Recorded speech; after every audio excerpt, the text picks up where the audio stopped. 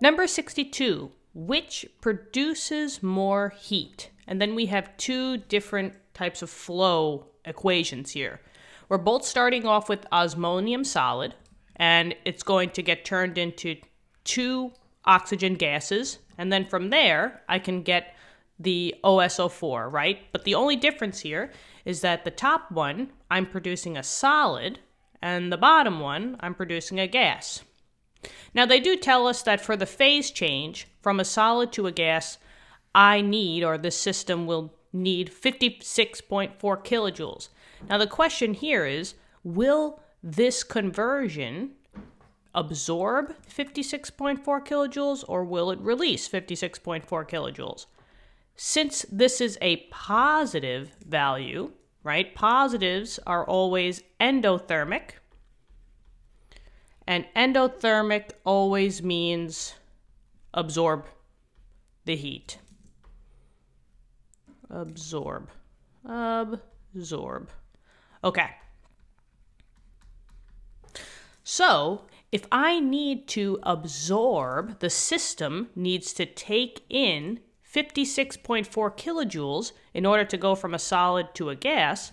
That's not going to be producing any heat into the surroundings, right? If you need to take in heat to go from a solid to a gas, you're not going to be producing heat and transferring it into the environment, aka the surroundings.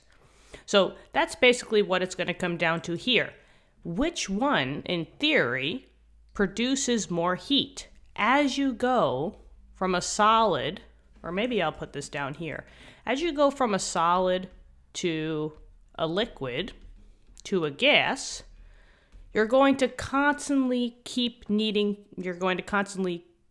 need to absorb more and more and more heat. You're going to have to hold the energy in so that you could change from different states. So as you're going from solid to liquid and to liquid to gas, you are absorbing heat. This will not allow you to produce the heat into the environment. So basically, the more steps that you need, to go from a solid to a liquid to a gas, you're not going to produce any heat. You're going to absorb it all, right? So in this case, which one is going to produce the more heat? It's the osmonium solid one. So it's this whole guy. So maybe I'll just box this off like this. Mainly because I'm stopping at a solid. So I'm going to produce the maximum amount of heat and give it into the environment. If I needed to keep going to a liquid or to a gas, I'm going to have to absorb more heat, and that kind of, cancels out all the energy that I put out into the environment. Hopefully this helped, okay? So maybe we can say, solid to liquid to gas absorbing heat, so it produces less heat.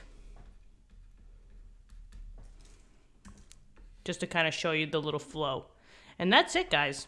Hopefully this helped. Thank you so much for viewing the video. Let me know in the comments. Subscribe to the channel if you want to help us out. And I'll see you all in future lessons. Have a great day. Bye-bye.